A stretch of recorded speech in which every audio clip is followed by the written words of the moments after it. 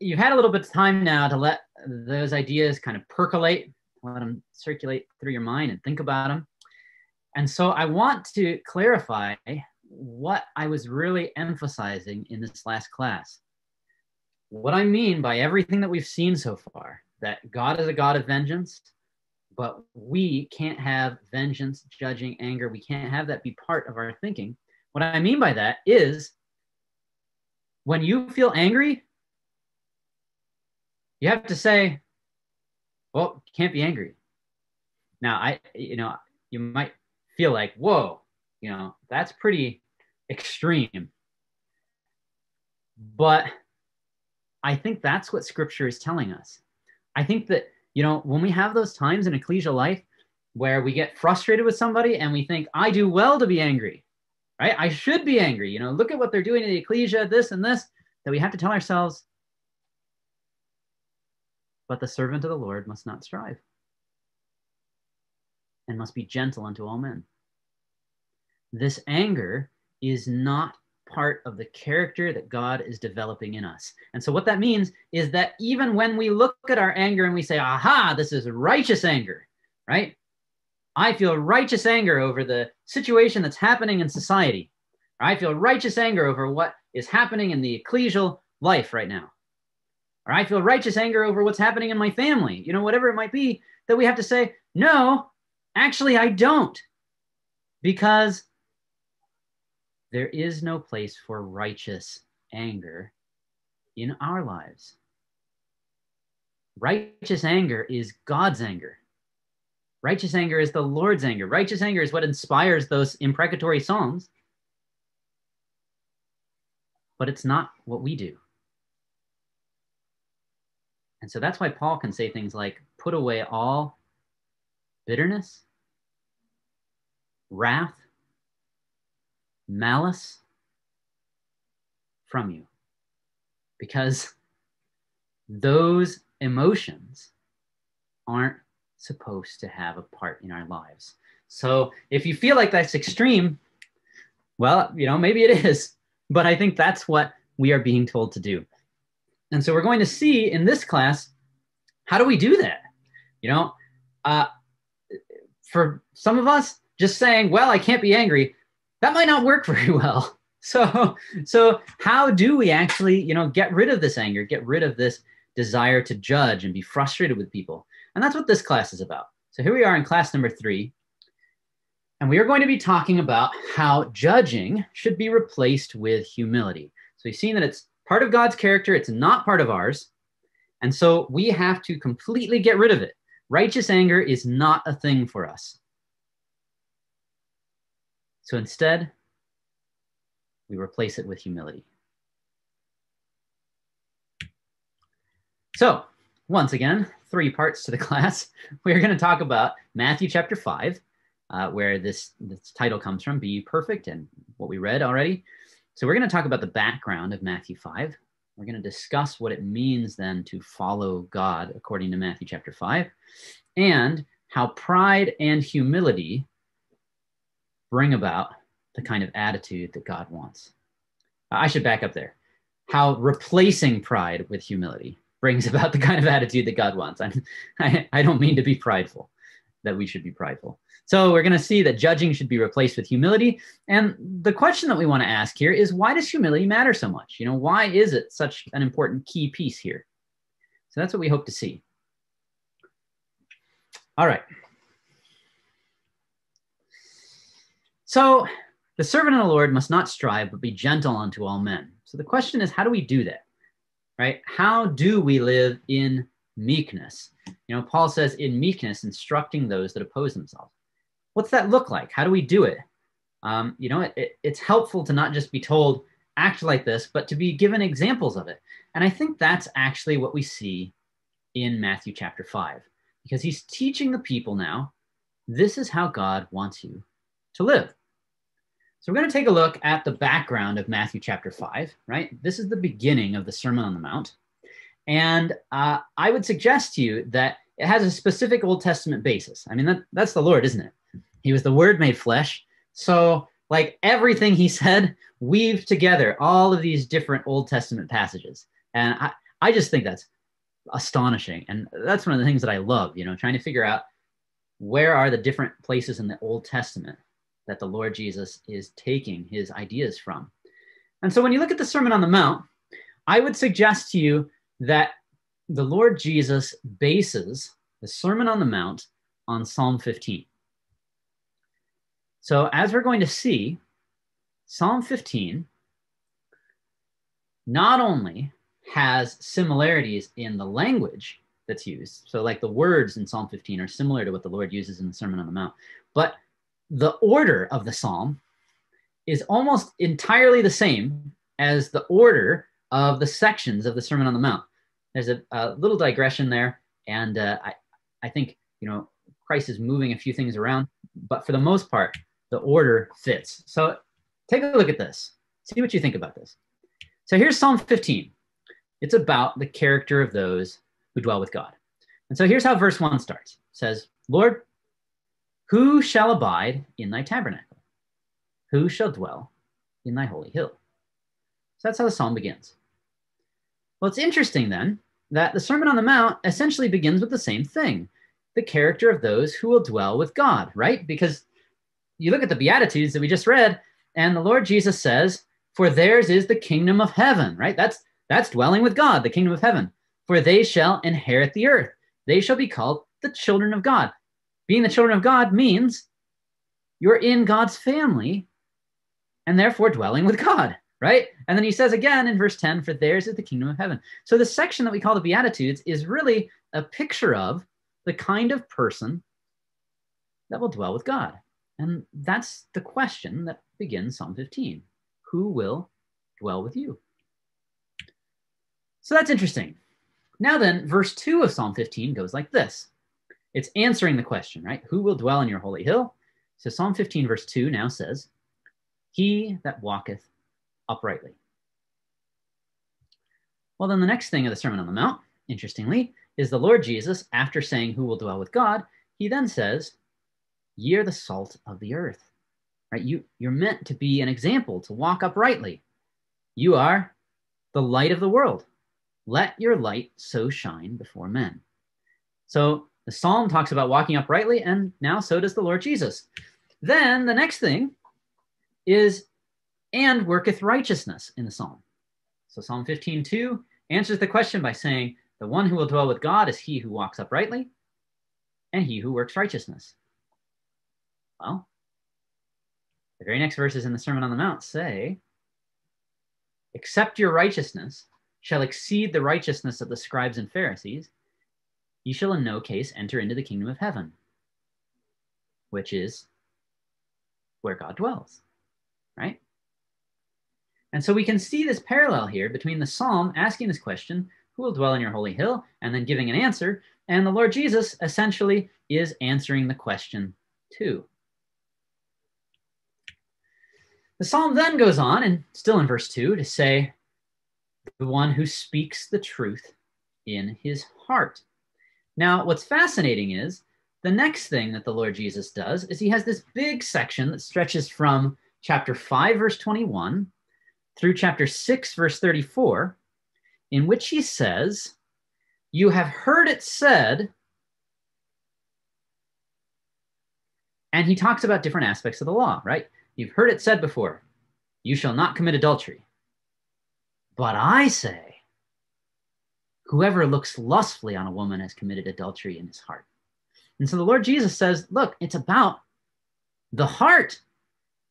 This is not about, just having truth in your outward appearance, but he says it's about speaking the truth in your heart. So let's talk about how these commandments affect your heart. So he says, whoever's angry with his brother, right? When your heart isn't right, whoever's committed adultery already in his heart, love your enemies, that your alms may be in secret, right? Because that's affecting your heart, not the outside. When you pray, don't use vain repetitions, that thou appear not unto men to fast. Where your treasure is, there will your heart be also. And so throughout this section, the Lord Jesus is talking about how do these things, how does God's way, how does the truth affect your heart? And that was what the psalm was about. The psalm then says, he that backbiteth not with his tongue, nor doeth evil to his neighbor, nor taketh up a reproach against his neighbor. So it essentially says you're going to love your neighbor. Well, so does the Sermon on the Mount. Judge not that you be not judged. Therefore, you know what we call the golden rule, right? All things whatsoever you would that men should do to you, do ye even so to them. And then it condemns the wicked. And it says, in whose eyes a vile person is condemned, but he honoreth them that fear the Lord. And, well, the very next part of the Sermon on the Mount is the Lord Jesus saying, beware of false prophets, and then depart from me, ye that work iniquity. So you have these parallels here. Now, don't worry, the Psalm's only a few verses long, so we'll go through all the verses. There's not a whole lot more here to see these connections. Verse 4 says, he that sweareth to his own hurt and changeth not. And this is where the order goes back a little bit. But the Lord Jesus really does say this, right? He says, let your communication be yea, yea, nay, nay. You know, your yes should be yes. So people need to know that when you say things, that's what you're going to do, that you will change not, just like what the Psalm says. It also says that he who putteth not out his money to usury, nor taketh reward against the innocent. So, you know, you're not greedy and trying to get things from people. And, well, that's what we just read, right? The Lord Jesus says, give to him that asketh thee. From him that would borrow of thee, turn not thou away. So you have all these parallels here to Psalm 15. Just a couple more. Psalm ends by saying, he that doeth these things shall never be moved. And so it's interesting then that, did you notice, do you remember how the Sermon on the Mount ends? It ends with a parable. And that parable is with the Lord Jesus saying, he who hears my sayings and does them will be like a man who builds his house on a rock. And, well, we know what happens to that man, right? The sun or the rain come, the storm come, and, well, that man's house is not moved, right? It continues to stay there. And that's what the Psalm tells us, that he who does these things shall never be moved. Now, you might wonder, you know, okay, well, that's an interesting thing to see, right? Psalm 15, that's cool to see that it's the basis of the Lord's Sermon on the Mount. But what's that mean? You know, what's the significance of it? Because as we said, Bible study means something, right? Bible study teaches us how to live. So what does this teach us? Well, I think that when we can see Psalm 15 as the basis for this, we can actually better understand the Sermon on the Mount, because Psalm 15 had a reason that it was written. So once we look at the Psalm and understand why David wrote it, then we can better understand why the Lord Jesus said the Sermon on the Mount. So let's go back and take a look at Psalm 15. So Psalm 15, we're going to try and understand the historical basis here. This is a picture from the city of David. If you've ever been to Israel, you perhaps will recognize what they call the great stone structure there.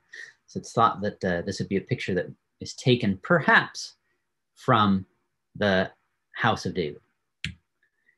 So Psalm 15 was likely written, I think, so this is my feeling, that it was likely written when David brought the ark to Jerusalem. And I think that we can show that because there are some strong connections between Psalm 15 and Psalm 24. And Psalm 24 seems pretty certain to have been written when David brought the ark to Jerusalem. so you know, I will fully acknowledge, right, that we have to do a little comparisons here. And, you know, you can't say for sure, aha, Psalm 15 was written then. But, you know, I think by making a few of these connections, we can say, yeah, probably Psalm 15 was written then. So here's how Psalm 15 starts, right, which we've just seen. Lord, who shall abide in thy tabernacle? Who shall dwell in thy holy hill? He that walketh uprightly and worketh righteousness and speaketh the truth in his heart. Well, if you compare Psalm 24, verses 3 and 4, you'll notice there's a lot of similarities. Who shall ascend into the hill of the Lord? You know, it's the same question. Who shall stand in his holy place? He that hath clean hands, right? That's the same as walking uprightly, and a pure heart, who hath not lifted up his soul unto vanity, nor sworn deceitfully. So you can see some of the connections, some of the echoes here.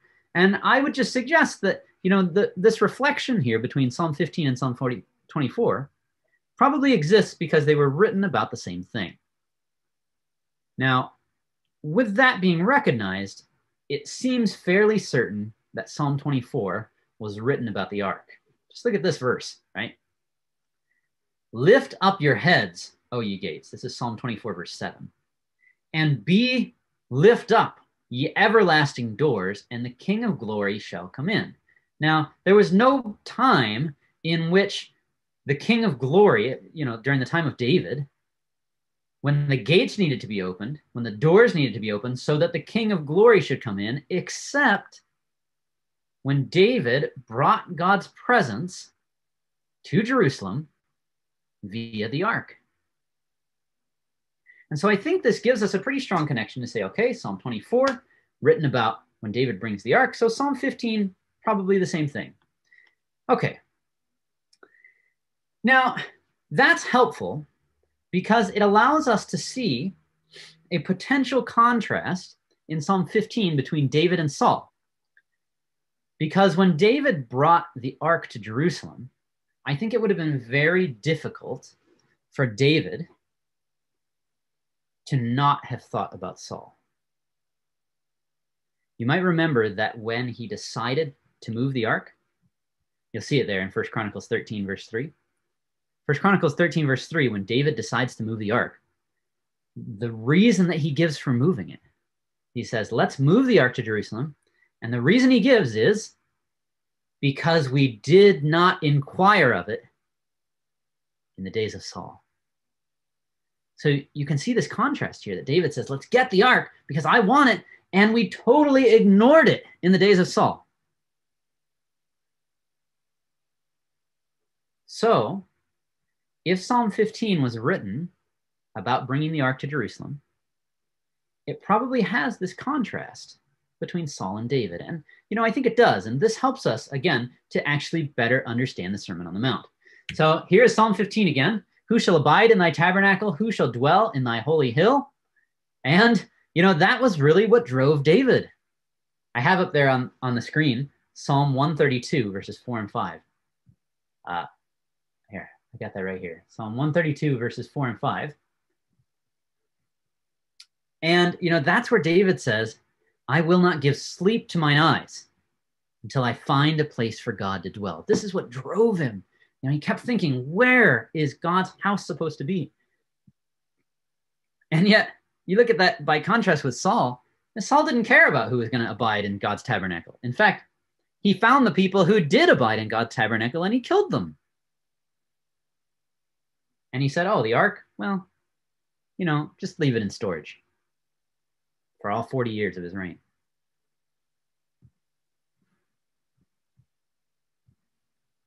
So there's a contrast. Then he that walketh uprightly and worketh righteousness and speaketh the truth in his heart. Well, I think that this is interesting, that idea of speaking the truth in your heart. We talked about that with the Sermon on the Mount, where Jesus says, but I say to you, here's the spirit of the law. And now it's really fascinating to think that that was what David kept wondering. What are the principles? What's the spirit of the law? How does this apply? And maybe you've noticed it before when you've read through the story of Saul and David. But it's fascinating to see how Saul was all about the letter of the law. He wasn't about speaking the truth in his heart. Here's some examples. Do you remember, Saul just loved law. Do you remember when Samuel became really frustrated with Saul because Samuel had said, wait until I come and then we will offer the offering. Saul waits and he gets all nervous and he says, oh, the people, they're going to flee from me. So Saul offers the offering. And Samuel says, what did you do? And Saul said, well, I had to offer the offering because the people were leaving. And you can see in Saul's mind, he has this idea, I have to offer an offering, right? This offering is going to save me. It's total legalism. It's the offering that will bring life. That's 1 Samuel 13. The next chapter in 1 Samuel 14, Jonathan goes and fights against a garrison of the Philistines. And Saul, when he sees what's happening, he says, aha, we're going to go attack. and anyone who eats will be cursed. So Saul, in fact, like creates his own law, as if, you know, that would do something helpful. Like, it doesn't even make any sense. But Saul creates his own law. Then later, after everybody's super tired and having all kinds of issues because they didn't eat anything the whole day because of Saul's law, then the people fly upon the spoil, is how the King James describes it, which I think is awesome wording. They fly upon the spoil and they start eating the animals there without draining out the blood. Now, you know, it's hard to know exactly what that's saying. I would suggest it probably means that they were cooking the animals with the blood. They probably weren't hungry enough to just start biting animals. but you know, the record doesn't actually say. So they start eating them without draining the blood, probably is what's going on. And Saul is told about this and he freaks out. And he says, "What are you doing? How could you eat with the blood? Don't you understand? That's against the law." He doesn't know why that's against the law, but he just can't believe that they broke the law. So he makes an altar and he says, "Now start draining out the blood, because that's what you have to do." And so this was Saul. You know, Saul was all about the letter of the law. He was all about the rituals, and he never understood why. And so there's your contrast in the psalm. He didn't speak the truth in his heart, and David did. Verse 3 says, "He that backbiteth not with his tongue, nor doeth evil to his neighbor, nor taketh up a reproach against his neighbor." And I mean, isn't that totally Saul? Backbiting? You know, Saul, I always thought this was crazy. In 1 Samuel 18, Saul is going to have David marry one of his daughters. You remember that? And he finds out that Michal loves David. Do you remember what he says? He says, "Aha, I will give her to him, that she may be a snare to him." That's how Saul thought, you know, about his own daughter. But this was it, you know, and he goes up, "Oh, David, I have something wonderful for you. My lovely daughter who will make your life so good," right? And he's thinking, "Ha, and she'll just ruin your life." So that's backbiting, right? Not only that, you know what I have in the text there, 1 Samuel 28:17 calls David Saul's neighbor. And that's what the psalm says.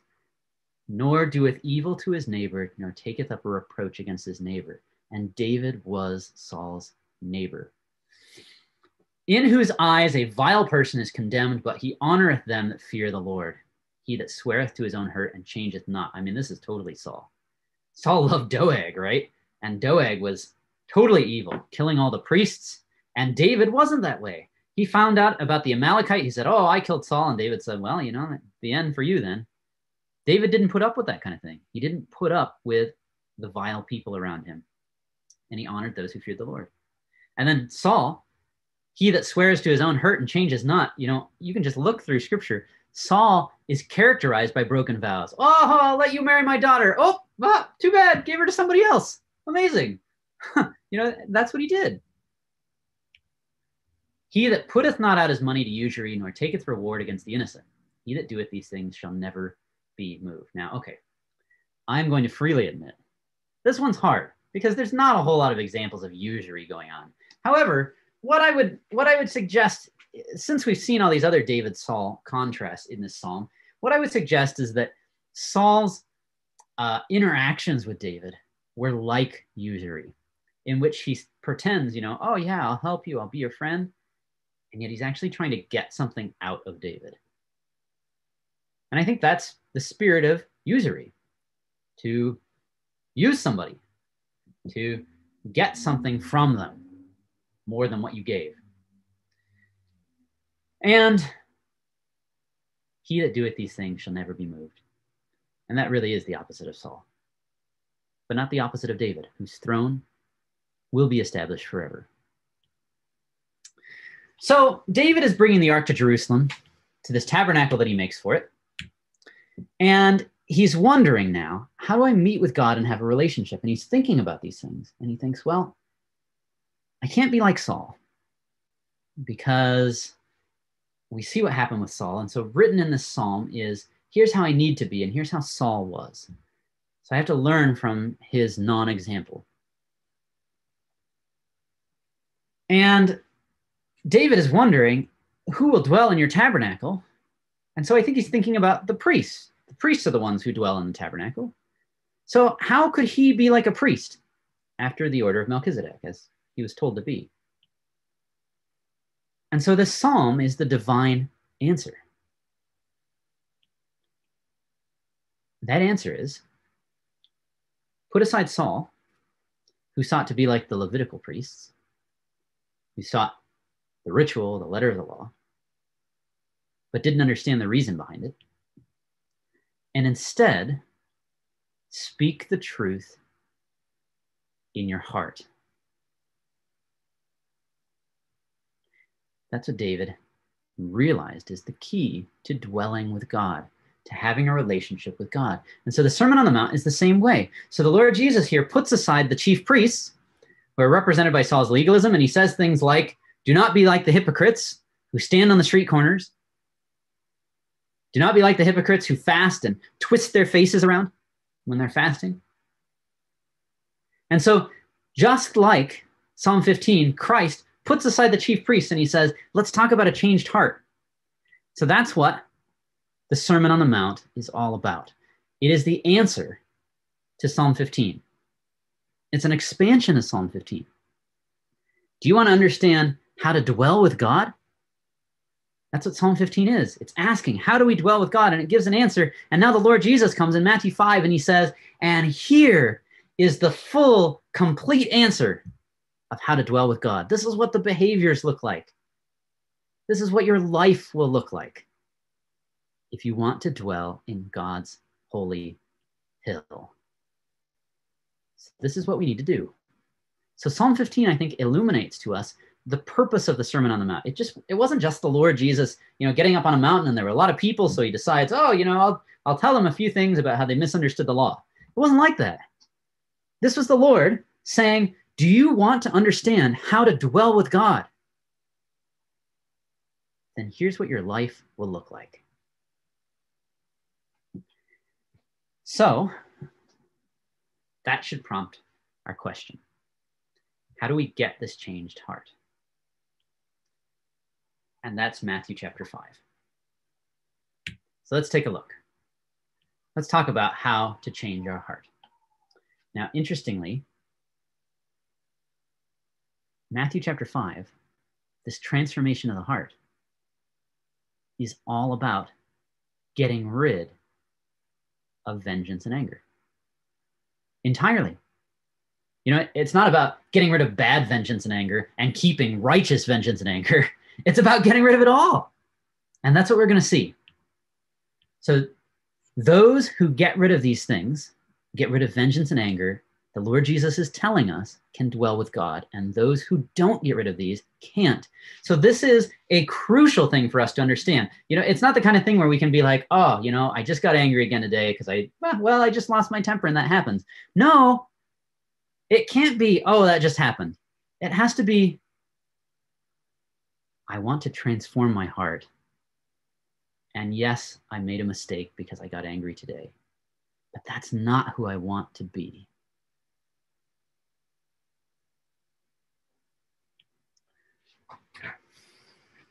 So, though God may have been a God of vengeance, you've heard it said before that God is a God of vengeance. But the Lord Jesus is going to explain that that's not what a transformed heart looks like. So let's just take a look at the Beatitudes. We just read this, and I want you to think about how these relate to judgment and anger. So this is the Lord Jesus showing, what does a citizen of God's house look like? What does a family member in God's family look like? And so he says, blessed are the poor in spirit, for theirs is the kingdom of heaven. Blessed are they that mourn, for they shall be comforted. Blessed are the meek, for they shall inherit the earth. Blessed are they which do hunger and thirst after righteousness, for they shall be filled. Blessed are the merciful, for they shall obtain mercy. Blessed are the pure in heart, for they shall see God. Blessed are the peacemakers, for they shall be called children of God. Blessed are they which are persecuted for righteousness' sake, for theirs is the kingdom of heaven. Blessed are ye when men shall revile you and persecute you, and shall say all manner of evil against you falsely for my sake. Rejoice, and be exceeding glad, for great is your reward in heaven, for so persecuted they the prophets which were before you. You know, look at how Jesus describes his followers. He says they're poor in spirit, they mourn, they're meek, they hunger and thirst after righteousness. They're merciful, they're pure in heart, they're peacemakers, they're persecuted for righteousness, and they're really angry about when God's name, is blasphemed. That's not what he says. I think that can make us sad when we see that. It should make us sad. But Jesus doesn't say that these people are angry about it, or that they judge. The Lord Jesus says, if you want to be part of my family, this is how you will look. I don't think vengeance and anger fit there in any of them at all. And so then this becomes a theme throughout. If you just follow through Matthew chapter 5, Jesus says, you're the salt of the earth. Let your light so shine before men that they may see your good works and glorify your Father which is in heaven.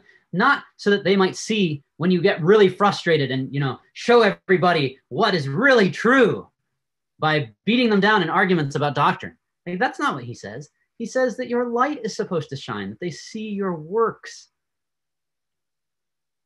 And what good works would they see? They'd see you living out righteousness,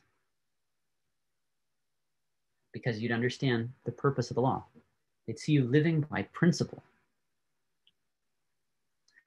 So the Lord Jesus then works through each individual command that was misunderstood, each command in the law, explaining this is what a changed heart looks like. And each time he describes that, he pushes his followers to live in humility and peace, not anger. I mean, just think about this.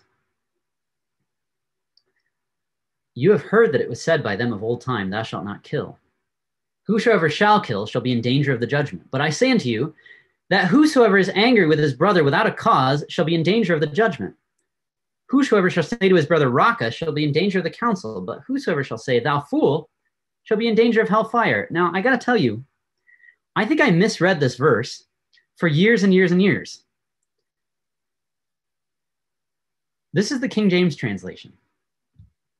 You will notice that newer translations say that earlier manuscripts don't include this without a cause.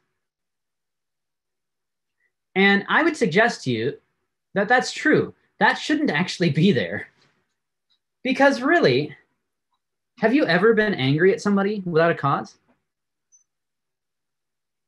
Have you ever, said, wow, I'm really frustrated with them and my anger is not justified? Probably not, right? Like, you always have some kind of cause. Oh, because he looked at me funny, or, whatever it might be. We always have some reason. And so, I used to read this verse and say, well, this says without a cause. So as long as I have a cause, then it's okay to be angry with my brother. As long as I can say, well, this is why. I don't think that's what Christ is saying. I think the Lord is telling us, and that's why these manuscripts, that's why this wasn't actually there before, is because this doesn't make sense. Nobody is angry without a cause. Nobody comes and says, man, I'm really mad at you. Why? Oh, I don't know. Like, that just doesn't happen that way.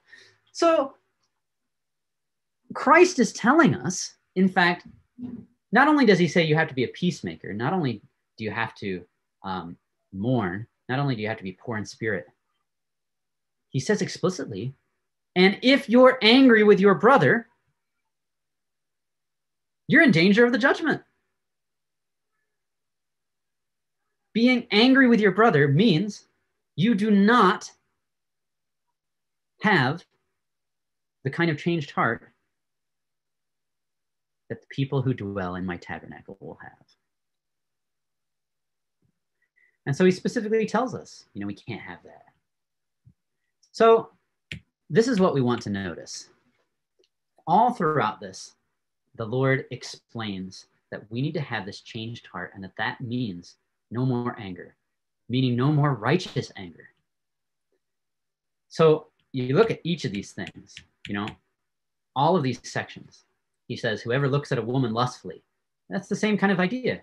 Like, you have to have the truth working in your heart, transforming who you are, transforming how you see other people. If you cause a woman to commit adultery by divorcing her, right? I mean, that was what would happen back then. He says, no, you can't do that. And so you have to treat one another in love. He says, your yes should be yes. Treat one another in honesty. And then look at how he ends. This is how he finishes this section. He says, you have heard that it's been said, an eye for an eye and a tooth for a tooth, right? This is vengeance. But I say unto you that you resist not evil. Whosoever shall smite thee on thy right cheek, turn to him the other also. If any man will sue thee at the law and take away thy coat, let him have thy cloak also. Whosoever shall compel thee to go a mile, go with him twain.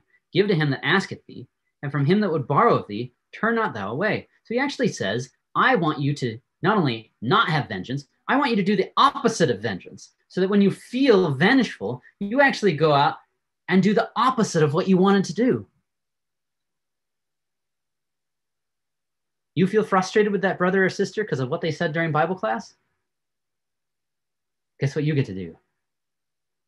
Go and spend time with them. Right? That's what the Lord Jesus is saying. Not, oh, well, I'm not going to see them anymore because they obviously, don't know what they're talking about, and they're, sowing discord and all kinds of problems. And so in case we missed it, look at how Christ caps this section. Check this out. You've heard that it hath been said, thou shalt love thy neighbor and hate thine enemy. But I say to you, love your enemies, bless them that curse you, do good to them that hate you, pray for them which despitefully use you and persecute you. And this next sentence is very interesting. That ye may be the children of your Father which is in heaven. Do you see what Christ is saying?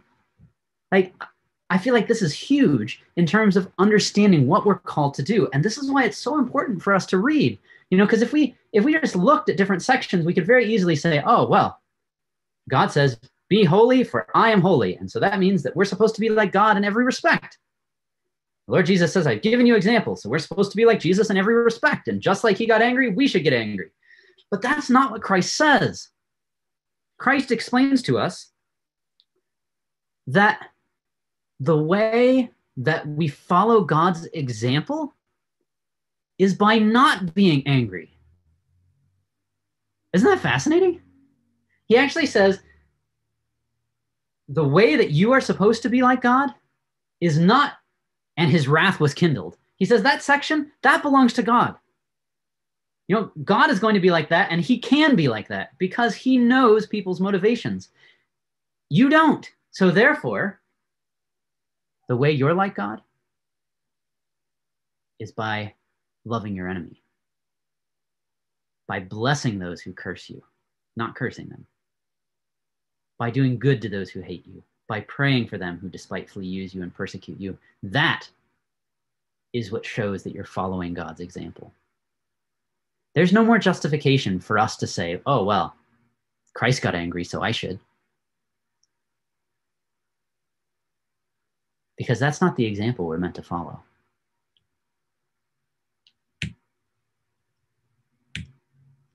That's how we become like God. We're not supposed to be like him in every way, but this is a way that we are. And so here's the last verse of this section. Be ye therefore perfect, even as your Father which is in heaven is perfect. And the way that we live that out is when we say, I'm going to put away anger. I'm going to put away judgment. That's how we follow God. So, what's it look like? I think Christ told us, if we have a problem with a brother or sister, we don't just keep living life as normal. He says, leave your offering and go back and fix it. He says, spend time with that person. Do the opposite of what you wanted to do. Pray for your enemies. Now, that's where humility comes in. We often justify our anger because we say, well, look at what this person did. And, I'm standing up for God. But I think really, if we looked deep enough, we'd realize, well, maybe there's also a little bit of pride that's going on here. Maybe there's a little bit of, well, I was offended that they said what they said because it didn't take me into account or my ideas into account. Or, well, I've studied this and I know that they're wrong because I've already looked into it.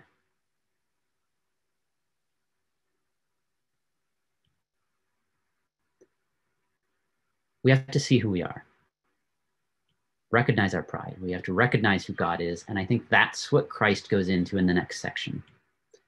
He says, look, these people are doing all these things to be seen of men, to be seen of men. They're powered by pride. And he says that's the antithesis of being perfect as your Father in heaven is perfect. And so Matthew chapter 5, he explains, this is how you're supposed to live. Matthew 6, he explains, and here's the issue. Our own pride is what comes into it. So he says, don't be like them. You're supposed to be like your Father. You're supposed to pray for those who despitefully use you. And so the next thing Christ says is the Lord's Prayer. Do you see what this emphasizes? The Lord's Prayer emphasizes the greatness of God. Just look, almost every phrase here, I put it up on the screen, almost every phrase here emphasizes how great God is.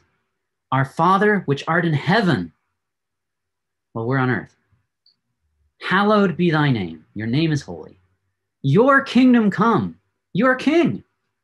Your will be done on earth as it is in heaven. Give us this day our daily bread, because it has to come from you. Forgive us our debts as we forgive our debtors, because you're the only one who can forgive. Lead us not into temptation, but deliver us from evil, because you can deliver, for yours is the kingdom. Right? The emphasis of this prayer is recognizing the greatness of God, because that's what humility is all about. Christ says, put away pride, and the way to learn to apply Matthew 5, he says, is to embrace humility. And humility is made up of two things. Recognizing God's greatness, which Christ shows in the prayer, and our weakness. God is great, we are not. That's humility. And so, look at how often you see that in the Lord's Prayer. All these pieces here show us the greatness of God, and yet at the same time, they show us our dependence on him. We have to pray for our daily bread. We have to pray to be forgiven. We have to pray to be delivered, because we can't do it.